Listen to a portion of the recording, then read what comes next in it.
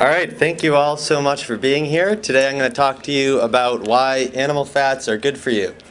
Now that's not what we usually hear about animal fats, right? What do we usually hear about animal fats? Yeah, they're going to kill you, right? And I think if we look back over how our diets have changed over the course of the 20th century, we'll find that there are few driving factors that we could identify that have had such a profound influence over this transition than this idea that animal fats are going to kill you. Because this idea that animal fats are bad for you has led us not only to abandon certain nutrient-dense animal foods that are important to human health, but it's also led us to embrace in their place food products that are rich not in nutrients, but are rich in refined flour, are rich in refined sugar and vegetable oils. But before we get into all of that, I'd like to provide a foundation of what I would see as common sense, or what should be our common sense, about the role of animal fats in human nutrition.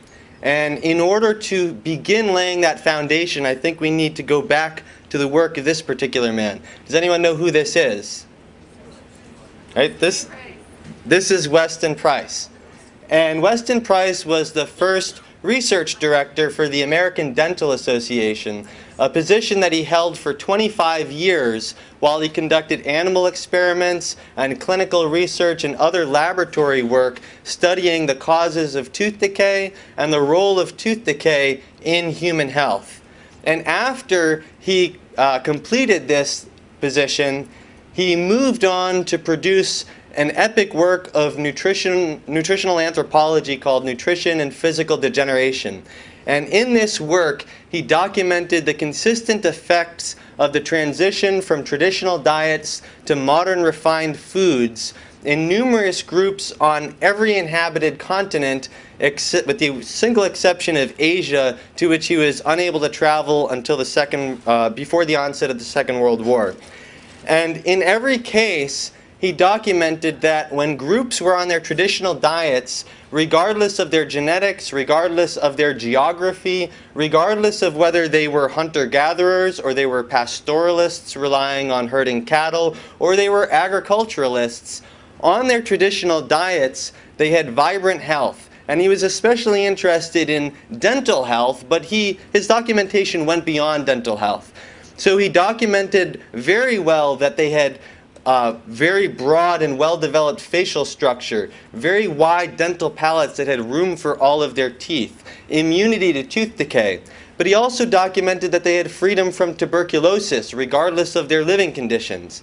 And he documented with moderate evidence that they had freedom from cancer, and others after him also studied such groups on their traditional diets and showed that they were free of heart disease and other degenerative diseases that are very important to us today.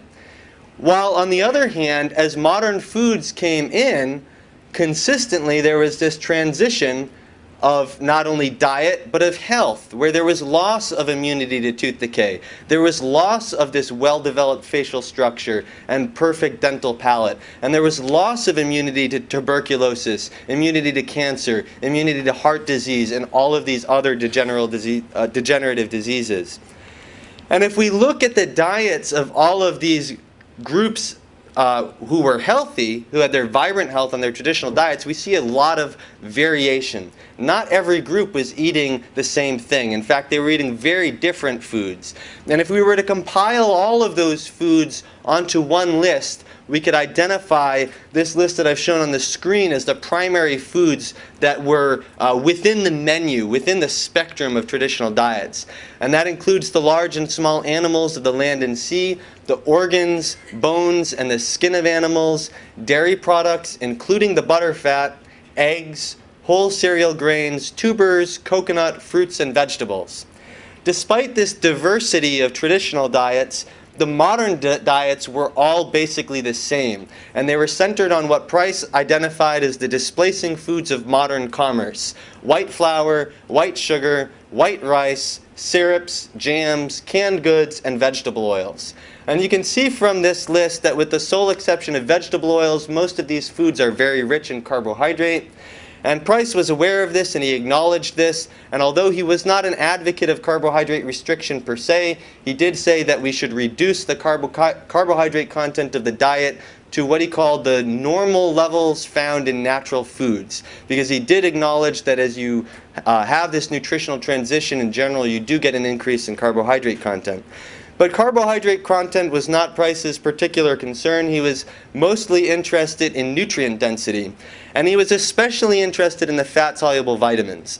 And this wasn't because he thought that fat-soluble vitamins were more important than water-soluble vitamins or minerals or any other nutrient, but it was because he realized that fat-soluble vitamins are not distributed very evenly in the food supply, and they can be very difficult to obtain because they're only found in certain foods.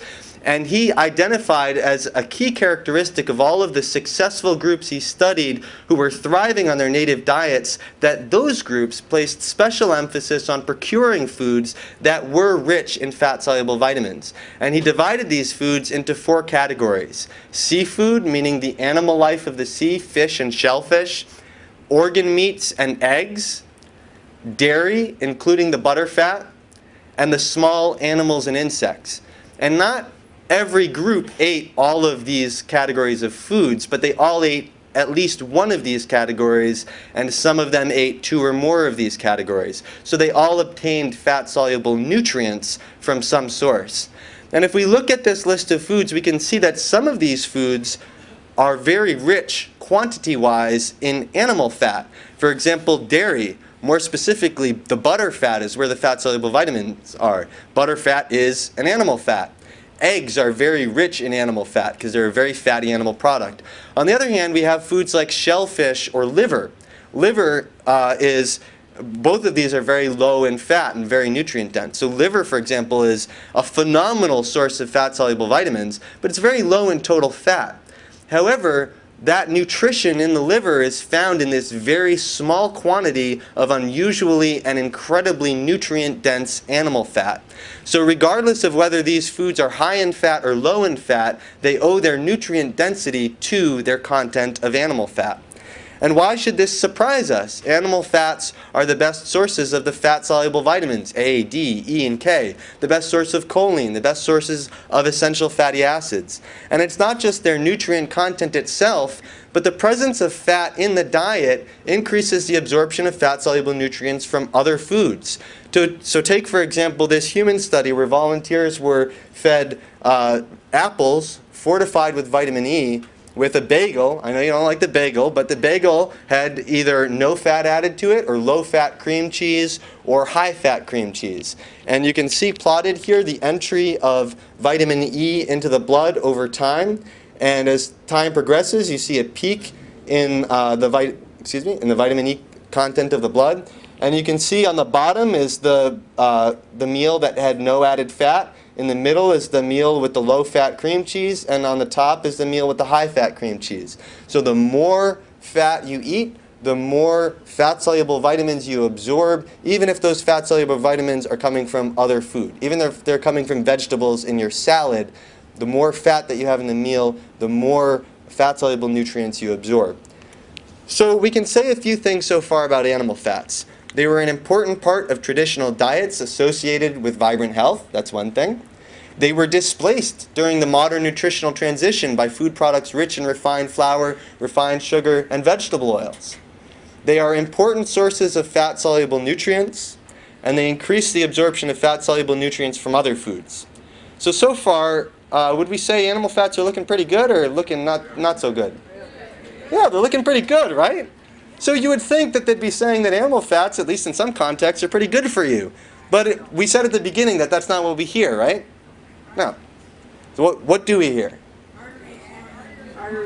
Yeah, they're going to clog your arteries, right.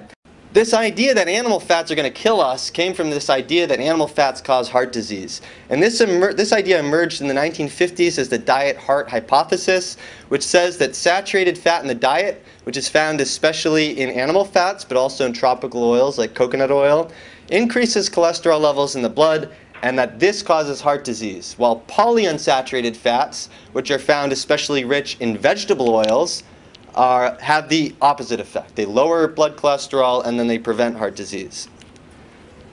Now, I think if the scientific establishment had taken the approach of Weston Price in trying to unravel the riddle of heart disease in order to generate hypotheses of the likely causes of heart disease, I really doubt they ever would have come up with this hypothesis in the first place. Because if we look at the diets of traditional populations who are free of heart disease, we find widely varying diets, but we find that many of them are very high in saturated fat and very low in polyunsaturated fat, which is abbreviated here on this screen as PUFA. And throughout this presentation, I'll be using the abbreviation PUFA to refer to polyunsaturated fatty acids, again, the fatty acids that are especially rich in vegetable oils.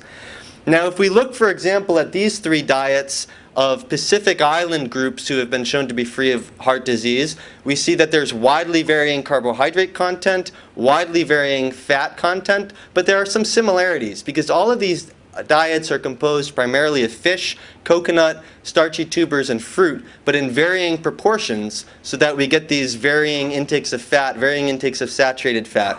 But if we look at them, we see that on the one extreme we have the island of Tokelau, where the diet is over half of the calories from fat. And since it's mostly coming from coconut, which is mostly saturated fat, about half the calories come from saturated fat. That's an incredible amount of saturated fat. And by contrast, only 2% of calories come from PUFAs, and these are coming mostly from the fish rather than from vegetable oils. We see the opposite extreme on Catawba, shown at the bottom of this slide. And here we have a very low-fat diet, almost 70% carbohydrate, almost 20% fat. But even on this extremely low-fat diet, the diet is actually really high in saturated fat. 17% of calories are coming from saturated fat, which is 50% more calories from saturated fat than Americans are eating today, because most of that fat is saturated because it's coming from coconut. And only 2% of calories are coming from PUFAs in all of these groups, which is less than a third of the PUFAs that Americans are consuming today. And then on the island of Puka Puka in the upper left, we see an intermediate between all these. Now we could look at another group, the Maasai, a cattle herding tribe in Kenya and Tanzania, who have also been shown to be free of heart disease but have a very different diet. This time the fat is coming from meat and dairy, so it's animal fat rather than coconut. But again, it's mostly saturated fat. And the Maasai diet is cyclical and largely dependent on rainfall. And you can see in this graph that the rainfall is plotted during each month across the year. And you can see that it peaks in the spring and that there's a very dry season for 5 months during the summer and another dry season during, for about 2 months, a more moderate dry season during the winter. And during the wet season, the diet can be almost all milk. And during this time, it can be about 40% of calories from saturated fat. During the dry seasons, they eat more plants and they eat more meat. But even still, because they're eating either meat or milk throughout the year, all around the diet is very high in animal fat. Most of that fat is saturated, some monounsaturated from the meat, and it's always pretty low in polyunsaturated fatty acids. Now, none of this evidence proves that these diets prevent heart disease. It could be entirely possible that these groups are free of heart disease for entirely different reasons and their diet is neutral. It could even be that these diets do cause heart disease, but they are so protected from other lifestyle environmental factors that they still don't have heart disease because of all those other reasons. Those could be possible. But you would think if we were to take this big picture approach as a starting point to try to make a good guess about what does cause heart disease, the last idea we would come up with is that the very diet associated with freedom from heart disease in these groups, that is a diet high in saturated fat and low in PUFAs, would be the very diet that causes heart disease in our modern population. It just isn't the first idea you would think you would come up with. But when the scientific establishment tried to solve this riddle, they didn't take this approach, and it was indeed the first idea they came up with. I'm sure many of you have seen these two charts before. I'm sure at least many of you have heard of Ansel Keys. Can I get a show of hands who's heard of Ansel Keys? All right. Not a lot of people like Ansel Keys in this crowd. Well, you can see on the left, Ansel Keys had plotted the fat intake in the national diet from 6 different countries along a line where he plotted it against the incidence of coronary heart disease. And you can see that there was this very clean relationship where the higher the fat content of the diet, the more heart disease. You can see on the right a little bit more honest graph with all of the data that was available at the time.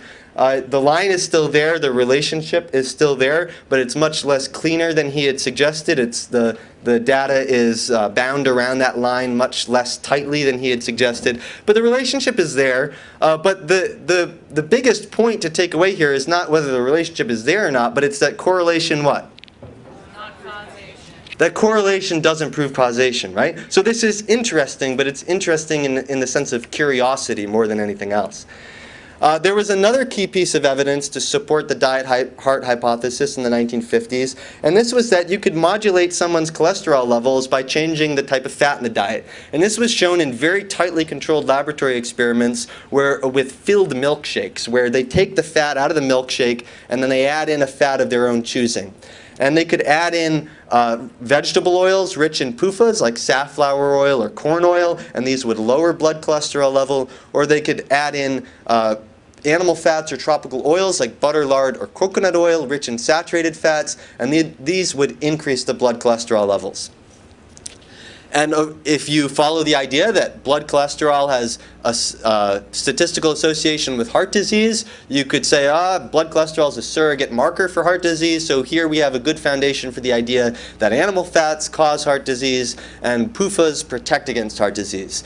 In 1957, the American Heart Association was not buying this. They said, whoa, hold your horses, folks. You can't argue with a surrogate marker like this with these statistical associations. If you want to argue that animal fats cause heart disease, you need to do a study showing that if you change the amount of animal fat in the diet, you can change a clinical endpoint like heart disease or stroke. These are the things that are interesting. These are the kinds of studies that we're going to do. In 1961, the American Heart Association totally changed its tune, and it said for the first time that if you want to protect yourself from heart disease, if you're in a high-risk group, you need to start taking out animal fats from your diet and replacing them with vegetable oils. Now, what happened? Had the state of the evidence changed? No. Had those studies been done? No. What happened was a few people left the committee, a few people joined the committee, and one of those was, anyone want to take a guess? Ancel Keys, right. And so when the report came out in 1961, they took the same evidence and they said the opposite thing, and then they started advocating this restriction of animal fat in the diet. But the media didn't run with this, not right away. People just weren't totally convinced until 1984. Read some significance into the date if you'd like, but 1984 was when the results of the coronary primary prevention trial were published, and we could criticize this study if we had some time, but the real key takeaway point was that it did show that people who were given the cholesterol-lowering drug cholestyramine had a lower incidence of heart disease than people who were given a placebo. This was argued to argue basically what we were saying before. Now we have really good evidence that lowering blood cholesterol levels will lower the risk of heart disease. Therefore, we can do that by taking the animal fats out of the diet. And this is exactly how Time magazine interpreted this. In 1984, they ran a cover article that said, it was titled "Hold the Eggs in Butter," and they said that cholesterol is finally proved deadly and our diet may never be the same. They said, finally, after 23 years of recommending taking the animal fat out of the diet and adding the vegetable oils, the American Heart Association is finally having the evidence to back that up, and they've been right all along. But what was the problem with this interpretation? What was the coronary primary prevention trial testing? What was the treatment? A drug, right? Was there any eggs in the coronary primary prevention trial? Was there any butter? Was there any bacon? No, these foods weren't there. So this trial was not a trial of the diet-heart hypothesis, and this interpretation was never valid. Nevertheless, moving on into our own day in recent years, the American Heart Association is pushing this idea of replacing animal fats with high PUFA vegetable oils with ever greater vigor. In 2009, they published a science advisory where they said that they support an omega-6 PUFA intake of at least 5 to 10% of energy in the context of other lifestyle and dietary recommendations. To reduce omega-6 PUFA intakes, they said, from their current levels would be more likely to increase than to decrease the risk for coronary heart disease. I would like to emphasize two words. They said at least 5% to 10% of energy, and they said this was only for omega-6 PUFAs. So you have your bottle of soybean oil, right? You have omega-6 PUFAs. What else do you have?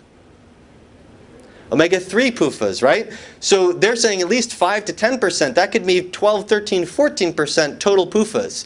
Way above the 2% PUFAs that we saw in the tropical island groups that were free of heart disease. Way more. But they said at least. And then they said, in fact, the data also suggests that higher intakes appear to be safe and may be even more beneficial as part of a low saturated fat, low cholesterol diet. So what they're saying is, hey folks, let's have a PUFA party. Just wash away your cardiovascular concerns in swigs of soybean oil. Let's have some fun, right? Let's push those PUFA intakes as high as we can. 14%, 15%. We could see some drinking games here. We'd have a competition. This is the kind of PUFA intakes that the American Heart Association is saying we should have.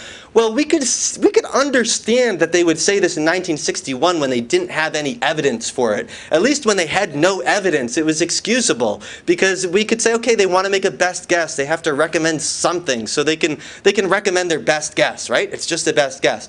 But it's much less. This type of nonsense is much less excusable now that we have long-term, double-blind, randomized clinical trials testing this idea, and we can see that these trials miserably fail to support it and suggest, if anything, that at least this idea of replacing animal fats with vegetable oils is dangerous. So I'd like to take a look at these trials today, and I have two criteria for including them. One is that they're a randomized controlled trial, meaning that the subjects were randomly assigned to either animal fat or vegetable oil, and that's because randomization is the key criterion for inferring cause and effect. And the other is that they're a single factor intervention, replacing animal fat or saturated plant fats with high PUFA vegetable oils, and that's because if we change 5, 6, 7, 8, 9, 10 things at once, we have no idea what thing or group of things is having the effect. Does that sound fair? All right. Well, that means that I'm going to exclude from this analysis several commonly cited but improperly controlled vegetable oil trials, of which, at least some of which, the American Heart Association is very fond. These include the Oslo Diet Heart Study, because the treatment in this study included increased fruits and vegetables and distribution of free cod liver oil, which of course is an animal fat. I'm going to exclude the STARS trial because the treatment included increased fruits and vegetables and nutritional counseling. The Lion Diet Heart Study because it included bread, root vegetables, green vegetables, fruit, and fish. The DART-1 trial because it involved a decrease in total fat. And this is the one trial that I could justify including despite the decrease in total fat, because I think this is the least confounding factor, but it really wouldn't make a difference because this trial was fairly unsuccessful in getting the patients to change their diets in the first place, and in any case it was not successful in reducing the risk of heart disease, so it wouldn't make a difference if I included it or not. And then finally, the Finnish Mental Hospital Study, which is often cited as a randomized controlled trial but isn't one, because in a randomized controlled trial you need to randomly allocate individual patients to at least 2 groups, and you need to have more than one person in the group. But the Finnish Mental Hospital Study randomly allocated 2 hospitals to different diets and had 1 hospital in each group, so there's no way you could possibly call that randomization. And they put each hospital on a different diet, and after a few years they switched it. So of course these 2 different hospitals are in totally different areas. They have totally different demographics, all kinds of differences, including the fact that in the one arm of the trial where there was a reduced risk of heart disease, it was where there was a very high administration in the other hospital of a particular antipsychotic medication that is cardiotoxic, meaning it causes heart disease. So you can see that there's a lot of confounding in this study, and it can't possibly be included in this type of analysis. So let's have some fun looking at the 6 trials that do qualify. In 1965, Rose and colleagues published the first ever vegetable oil substitution trial, where they had a control group that ate the normal diet and two other groups that reduced the fat in their diet, mostly coming from animal fat, dairy and meat and so on, and they were given a supplement of either olive oil or corn oil. And as you can see here, it just barely came to the borderline of statistical significance. The corn oil group had twice as many cardiac events as the control group, and the olive oil group was in between. So the investigators concluded that under the circumstances of this trial, corn oil cannot be recommended as a treatment of ischemic heart disease. It is most unlikely to be beneficial, and it is possibly harmful. Does that sound like a fair conclusion? All right, well, wait till you see the next study. In the Sydney Diet Heart Study, they did the same thing, but it was a much larger study. It was a longer study, and they did achieve statistical significance. And they had two diets that were similar total fat content, but one was really high in PUFAs, the other was lower in PUFAs and higher in animal fats. And you can see the survival plotted over time here. The dotted line is the high PUFA diet, so you can see that there are fewer people alive during most of the course of the study, and that remains by the end of the study. And overall, the substitution of vegetable oils for animal fats increased mortality by about 40%. Now, if there were one thing in this study that you would say was bad, what would you say it was? The PUFAs, right? Because they're killing people? Is that fair? All right, well, you can see that the approach that these investigators used to interpret their own evidence was quite different from the last group of investigators. And they concluded that men who have had myocardial infarction are not a good choice for testing the lipid hypothesis.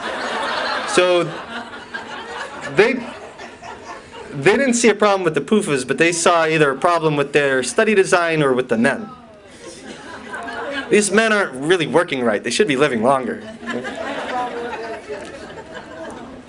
All right, moving on to the St. Vincent's Hospital study. This is a pretty amusing scenario. If you like the last one, you should probably like this one. The original plan, the original intention was to put 100 men on a 28% fat diet and compare peanut oils and coconut oils in one group to corn and safflower oils in the other group. Peanut and coconut oil are relatively high in saturated fat. Corn and safflower oil are relatively high in PUFA.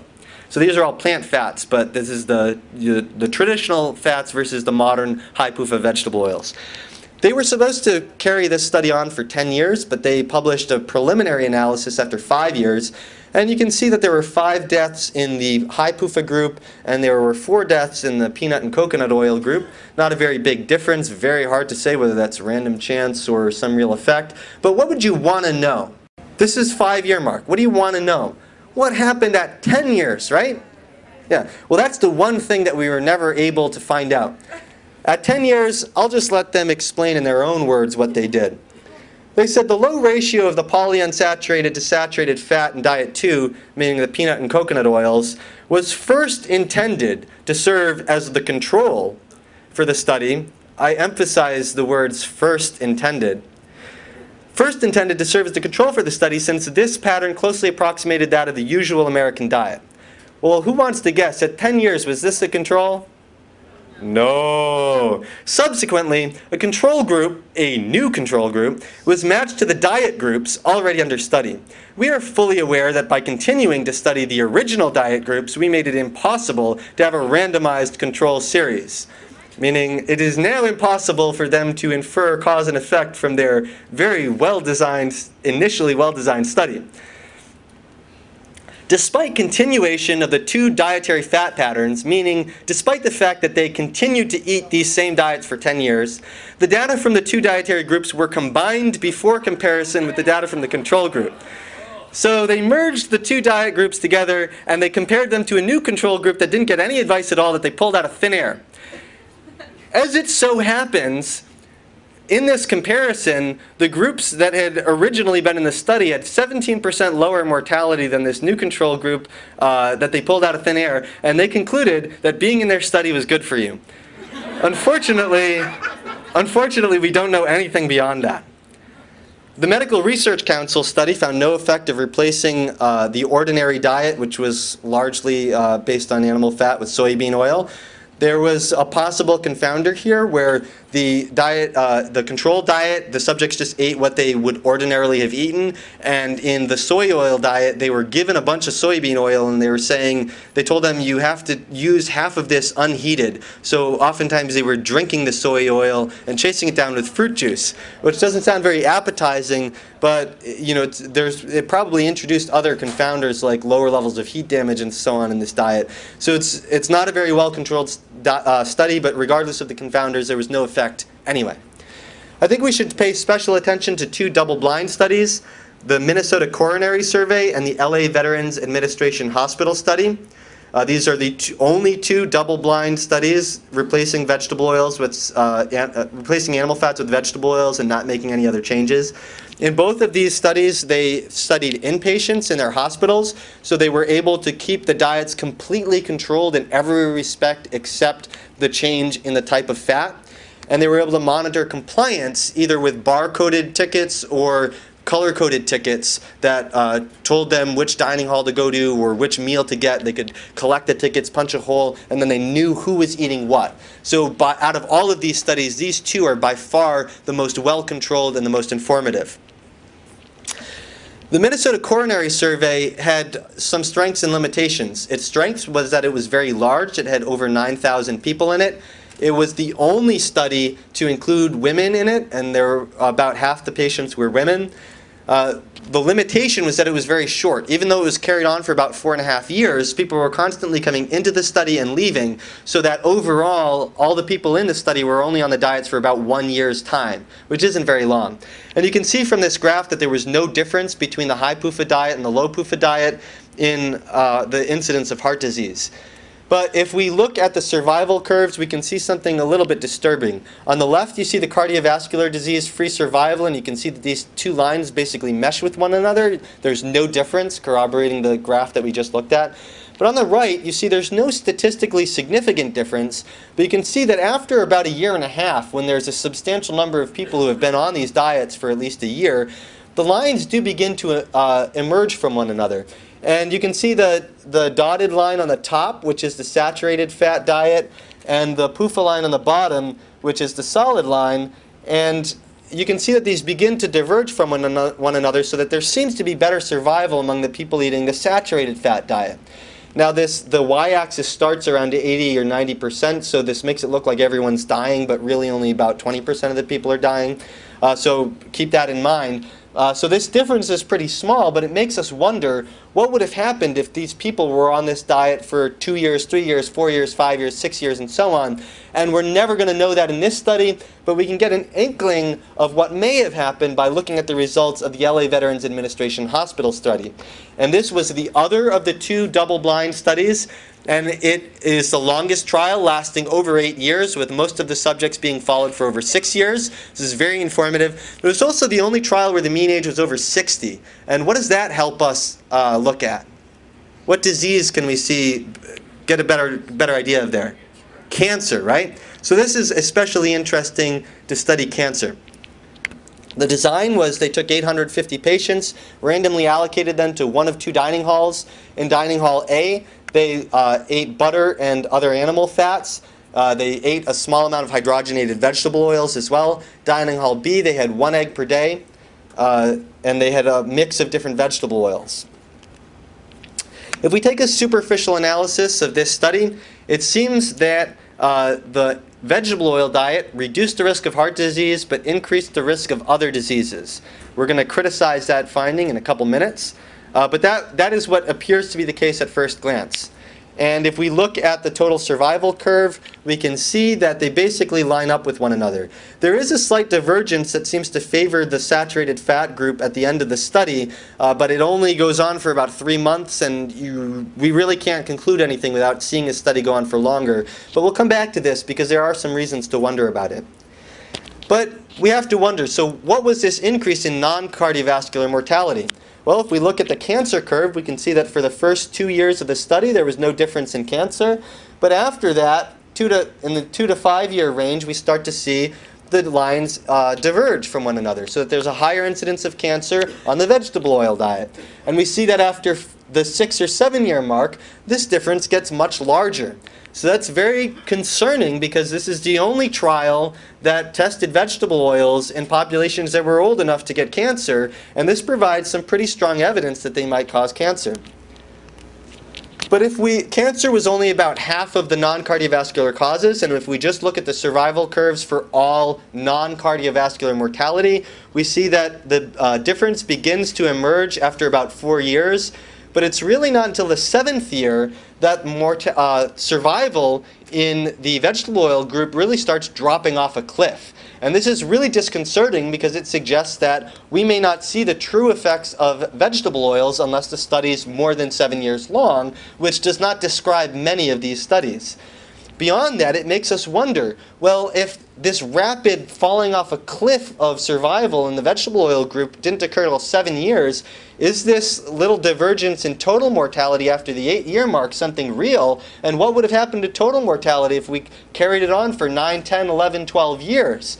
We don't know the answer to that. But the last few graphs make us wonder, and it doesn't look very good for the vegetable oil group. Going back to the question of whether it's true that vegetable oil has decreased heart disease incidence in this study, it's very difficult to tease out the effect of animal fat and vegetable oil from some of the other confounders. Even though this was a randomized trial, because the trial was fairly small with 850 people, it was bound to not distribute some confounders evenly, and one of those confounders was smoking.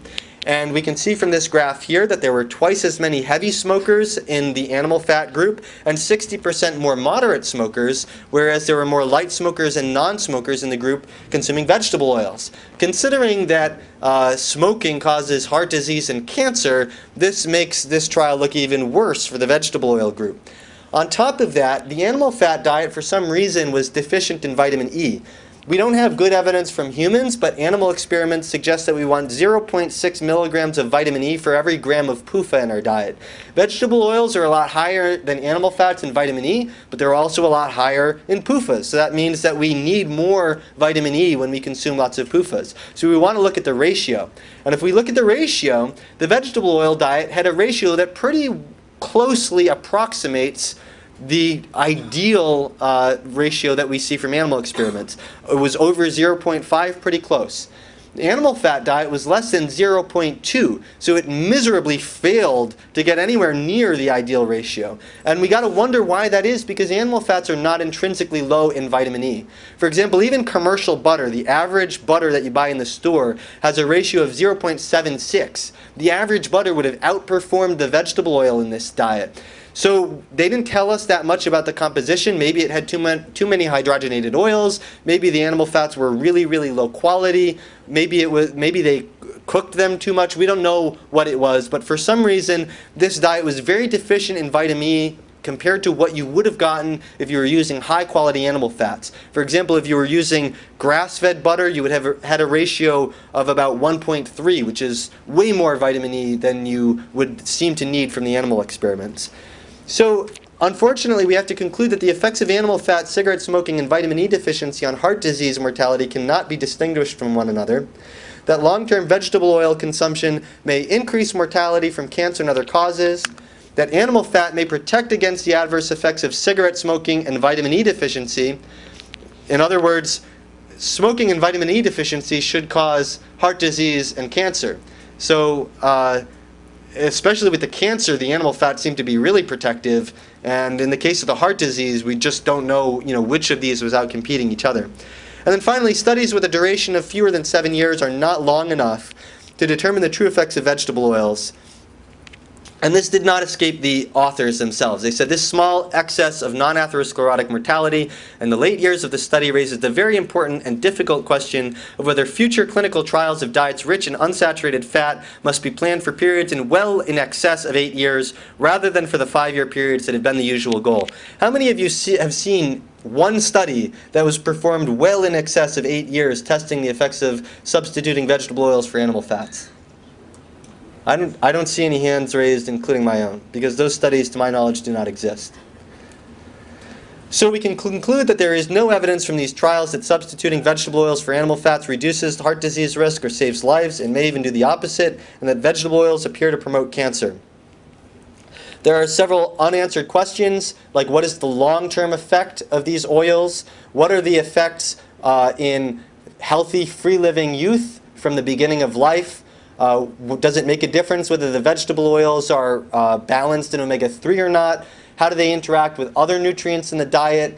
What is the effect of high-quality, nutrient-dense animal fats like good butter instead of the poor-quality vitamin E deficient fats used in the last study? All of these questions are unanswered.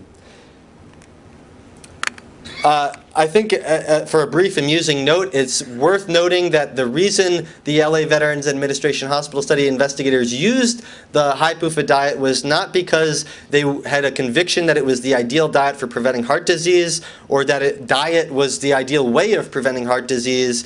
And they noted that its composition did not correspond to any traditional diets that they could find anywhere, because most traditional diets were either high in saturated fat or they were low in total fat. And they said that the expectation that this diet depressing serum cholesterol concentrations would have limited potential usefulness. In other words, they wanted to use a low-fat diet, but they confirmed that this would not be very effective for their study, because in a pilot study, a low-fat diet was rejected with considerable resentment. So they had to use something that would lower serum cholesterol, and they tried to find some precedent for this type of diet, but they said indeed only one such population, the Burmese, is known to us to approach this characteristic. And of course they say approach, meaning no one on earth ever consumed this high PUFA oil, vegetable oil diet, which means that we're all guinea pigs. And they said because total longevity was not affected favorably for this reason, and because of the unresolved question concerning toxicity, we consider our own trial with or without the support of other published data to have fallen short of providing a definitive and final answer concerning dietary prevention of heart disease. So we are guinea pigs for these oils that have never been given good evidence that they will actually prevent heart disease, and they may be, as these investigators said themselves, toxic. I think these trials have never been summed up better than they were summed up by the late endocrinologist Broda Barnes in his 1976 book, Solve the Riddle of Heart Attacks, in which he wrote, "Everyone should have the privilege of playing Russian roulette if it is desired, but it is only fair to have the warning that with the use of polyunsaturated fats, the gun probably contains live ammunition." So we can say that there are a few truths we can discern here: that clinical trials have miserably failed to demonstrate the harmful effects of saturated fat, that vegetable oils may promote heart disease and likely promote cancer, and if we go back to that foundation that we laid at the beginning for common sense about animal fats, the big picture scenario seems to indicate to us that animal fats can help us maximize our nutritional status, prevent physical degeneration, and promote vibrant health. That said, many of you know that I'm not necessarily a proponent of consuming a particular amount of animal fat or a particular amount of carbohydrate. So instead of doing that, telling everyone you need to eat lots and lots of animal fat, or you need to eat very little carbohydrate, or you need to eat lots of protein, my goal here is simply to take the fear out of fat. We know that health-promoting traditional diets vary very widely in fat and carbohydrate intake, that nutritional needs vary very widely between different people and may differ over the course of a lifespan within an individual person, depending on many different factors. And of course, common sense would say that even though animal fats may promote health, so do many other things, and it's entirely conceivable that someone might benefit their health by replacing some animal fat with something else, because there might be something else in the diet that they need that they're not getting if all they're eating is animal fat. So rather than saying that there's a particular amount of animal fat that people should need, I would rather just use a broad picture framework to paint a sort of lay out a menu of traditional fats and oils that appear to be consistent with good health, and suggest that everyone take as much as they need from these fats and oils and enjoy it while they're doing so. So thank you very much.